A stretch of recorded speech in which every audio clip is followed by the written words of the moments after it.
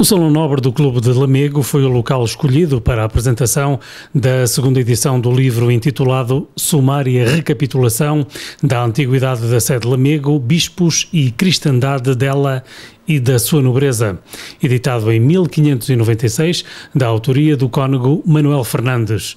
O presidente do Clube de Lamego, Pedro Rilhado, congratulou-se com a iniciativa que se insere no projeto de abertura do clube a diversas iniciativas culturais promovidas pela sociedade lamecense.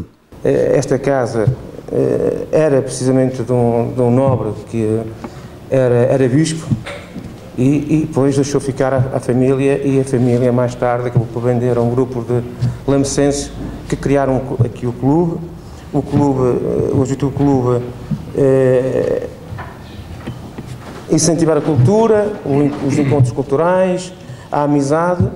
Esse também é o meu objetivo, e ainda bem que o Fernando que apareceu com esta iniciativa para que nós possamos, de certa forma, cumprir os nossos objetivos, que é promover a cultura e reunimos em cultura. O convidado de honra para a apresentação do livro foi D. António Couto. O atual bispo da Diocese de Lamego fez uma intervenção no sentido de situar e contextualizar o livro numa época em que Manoel Fernandes era leitor da Sagrada Escritura na Sé de Lamego e D. Manoel de Noronha era o Bispo de Lamego. Que vocês começam a ler este trabalho de Manoel Fernandes e vão ver que, de certo modo, a Igreja de Lamego remonta quase a São Pedro, em termos de bispos, quase, não digo já, mas quase. Não deixa de ser curioso. É uma tentativa de, no século XVI, na órbita do Concílio de Trento, se refazer a tradição, levando quase o Bispo de Lamego e os seus antecessores até São Pedro, quase, anda por lá muito perto. É devido a isso. Essa é a cultura que preside a isso. E, portanto, também verão isto aqui. Bem, verão isto aqui, que depois não pode ser nunca comprovado em termos históricos, nem em Braga, nem aqui, mas era o normal pensamento da altura como reação a quem queria cortar toda a tradição. Não há rigorosamente nenhuma tradição, nós só temos a Escritura e temos só Jesus Cristo. Não temos mais nada. Este livrinho também surge aí, dentro deste contexto. Isto é que eu queria situar, para se aperceberem de que, ao lerem este texto, estão a ler um tempo em que a Igreja Católica teve que fazer face à chamada Reforma Protestante. Alguns chamam isto uma contra-reforma, não é que seja uma contra-reforma, mas é de facto uma grande reforma na Igreja Católica. E dentro disto, então, a tradição apostólica que nós seguimos quis, e o Cónego Manuel Fernandes é um exemplar claro disso, quis fazer quase uma colagem até lá atrás. Vocês poderão ouvir isso muito bem lendo este texto. Fernando Cabral, mentor desta segunda edição, salientou o interesse e a importância em reeditar este documento. Isto é um eminentemente histórico, portanto o Dom Manoel de Noronha, o Dom Manoel Fernandes, portanto, elenca aqui um conjunto de coisas para provar a antiguidade de Lamego, da Sé de Lamego, como ele diz aqui.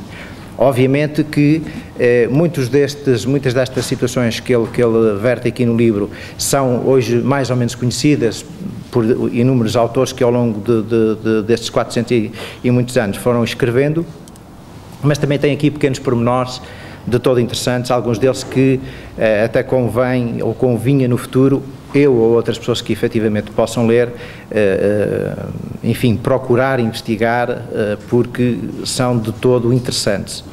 Fernando Cabral salientou também a dificuldade em fazer esta reedição devido a existir apenas um exemplar da obra que se encontra em muito mau estado de conservação na Biblioteca Nacional do Brasil, no Rio de Janeiro. Só foi possível fazer esta segunda edição graças a um manuscrito que, embora posterior, existe na Biblioteca de Évora. Com base neste documento, obviamente, tudo se tornou mais fácil, embora ele esteja ainda com uma linguagem que me parece ser mais setecentista do que quinhentista, parece não,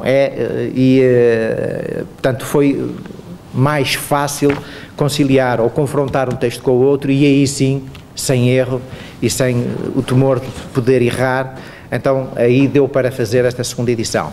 Chama a atenção e muito provavelmente muitos de vocês já olharam aí para as primeiras páginas do livro e viram lá uns pontinhos de interrogação.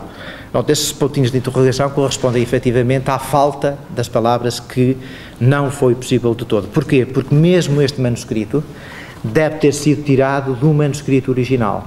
No entanto, o Dom Manuel Fernandes, antes de imprimir, obviamente, o que é que ele fez? Fez aí uma apresentação, o porquê do livro, as autorizações que eram obrigatórias pedir na altura ao Bispado, e já agora não sei se reparam aqui, em toda a capa, ela está efetivamente picada, destruída pelo bicho. Portanto, na posse destes dois documentos já foi fácil fazer aqui esta segunda edição, que, embora tenha sido impressa em 1596, muito provavelmente ela é bastante anterior, até porque o próprio Dom Manuel Fernandes diz aí que perdeu o original, mais tarde encontrando, e com medo que o voltasse a perder, então sim, publicou então este documento. Mais de 420 anos depois, a obra de Manuel Fernandes volta a ver a luz do dia. A segunda edição do livro intitulado Sumária, Recapitulação da Antiguidade da Sé de Lamego, Bispos e Cristandade, dela e da sua nobreza, editada em 1596, já se encontra à venda nos locais habituais.